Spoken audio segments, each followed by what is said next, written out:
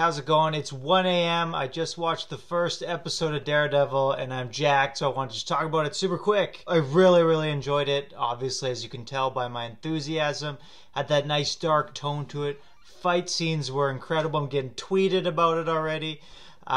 So many good things. Really love that opening monologue where he's doing the confession, talking a bit about his past, about his relationship with his father. Got so much of those good Daredevil facts that make Daredevil so awesome, but left a lot open, a lot more to explore about the character and his origin and all these good things. But just a wonderful, really well done opening chapter to the Daredevil story. Cox did just an excellent job. I thought his lines were all delivered really well. Great actor, very impressed. Even though he's not a redhead, I think that's just fine. The mystery of the villain, who this mysterious benefactor is of the new mafia kingpin, who could it be? It's a big mystery. If you don't know the story, I will not spoil it. But obviously, big heavy hitter here, taking care of business. He's got his little minion running around doing all sorts of nefarious things to get his way done. They have this little group that's taking advantage, these different mafia organizations working together. Seems like one big kingpin is sort of trying to control all of them. It looks like the Italians, the Japanese, the Chinese, and the Chechens. They all sort of have their different jobs that they're doing around Hell's Kitchen. And something tells me Daredevil's going to have an issue with that and they're going to have to step up. So excited to see where all that goes.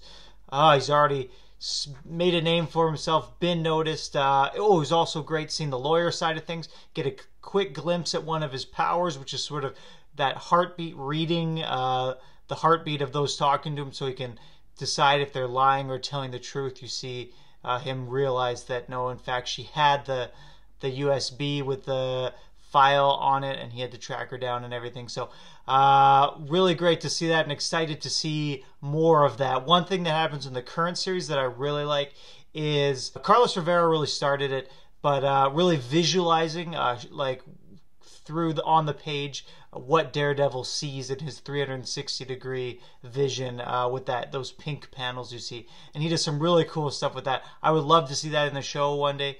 Really get a sense for what Daredevil feels and how he sees the world go into his head a little bit. I don't know if they're going to go that way. I haven't seen anything like that in the previews, so odds are they won't, but that would be really neat. My issue with it was I thought Foggy Nelson was good, but his lines felt a little forced at times. I thought the dialogue itself was really great. Felt very much like a Daredevil comic, like that comic booky type dialogue. But the setting was great. Had that gritty, dark feel, sort of more grounded feel in this shitty part of New York, Hell's Kitchen. But they still had those minor references to all the Marvel events and things that had happened. So really awesome setup. Great start. Beautiful sets. The fight scenes, the action scenes were wonderfully done. Great sound effects. All that fight scene in the rain at the end was really well done. It has the slow motion. You see all the different angles and things happening. It doesn't have that annoying shaky cam. You can actually tell what's going on. And it just opens up that mystery of who this guy is, how he came to be as he is. All we really know is that he had an accident and he turned blind. So really excited to see where they're going to go with it. All the different aspects of Daredevil they're going to continue to explore. Because I think this is going to be a popular series if it keeps going the way it is. And hopefully Daredevil will get a little more respect. Maybe like Iron Man, like Thor, go from like a C or B level character up to an A level character. Because I'm a big fan and I want to see everybody appreciate Daredevil the way he is and how awesome he is.